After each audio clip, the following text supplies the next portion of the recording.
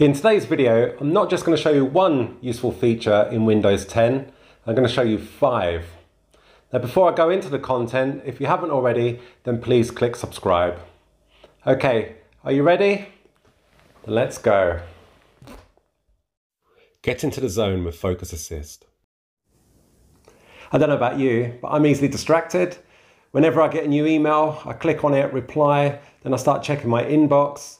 And then I might get an instant message from Microsoft Teams, so I start going into Microsoft Teams.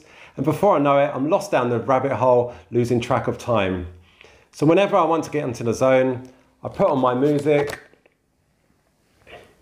and I switch off all notifications using Focus Assist. Focus on your work and switch off all notifications. You can do this by going down here. And there's a great little feature called Focus Assist. So if I click on Focus Assist, it's now switched to priority only. To configure the settings for Focus Assist, just simply right click and then go to Settings. Under the Focus Assist settings, you have a range of rules that are automatically switched on. So whenever you're duplicating your screen, playing a game, or in full screen mode, such as a presentation, automatically you won't get any notifications. If you wanted to, you can set the time when the notifications will be switched off. So you've got during these times, and if I tap on here, switch it on, and then from here I can set the time of when the notifications will be switched off. So maybe certain hours in the mornings, I do not want to be disturbed, I just want to focus on my work, so I can do the settings here. You can also choose when this repeats, you can choose the focus level. Other options to point out here, I can set it to priority only, and when I click on customize your priority list, under contacts I could add my managers because I don't want to miss out on an email notification from them. Take pasting to a whole new level with Clipboard History. Have you ever wanted to paste in something that you had copied in earlier? In Windows 10 there's a great feature called Clipboard History, which allows you to paste in information that you had copied earlier in the day. And here's how. You need to switch it on. And to do this, just press Windows V and click Turn On. And what will happen as you copy information throughout the day, it will then save into this clipboard.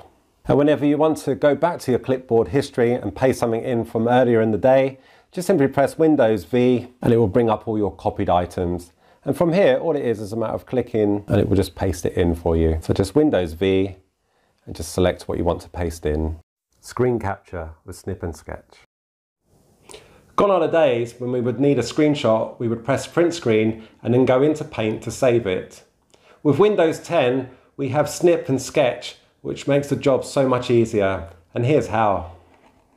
Click Start, type in Snip, and from here you can capture your screen by clicking on New. And you've got 4 options to choose from on this screen. So you can make your selection, you can use the lasso tool, you can capture the whole window, or capture the full screen.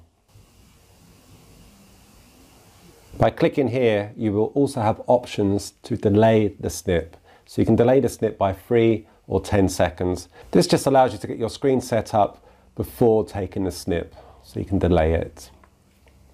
You also have various annotation tools, and you also have the option to crop. Next, you can either click Save to save your image, or you can copy it and paste it into another document, such as an email. Tidy up your desktop with hide desktop icons.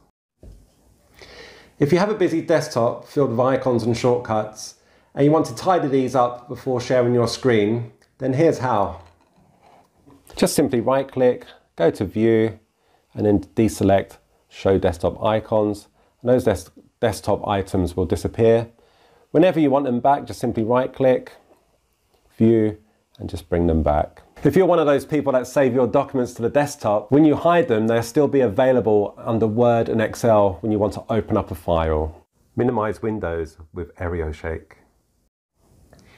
Here's another useful option when you're about to share your screen. If you have loads of windows open and you just want to focus on the one window and minimize all the others, then try this. If you've got a lot of windows open and you're about to head into a video conference where you might be sharing your screen, you can quickly minimize all the windows apart from the one that you want to keep open by simply giving it a shake. So you just click here, give it a shake, and then all the other windows will minimize. If you like your keyboard shortcuts, then just simply press Windows and Home, which will do the same thing. This is the video that I want you to see next, and this is what YouTube want you to see next. And if you haven't already, then please click subscribe. I will see you in the next video.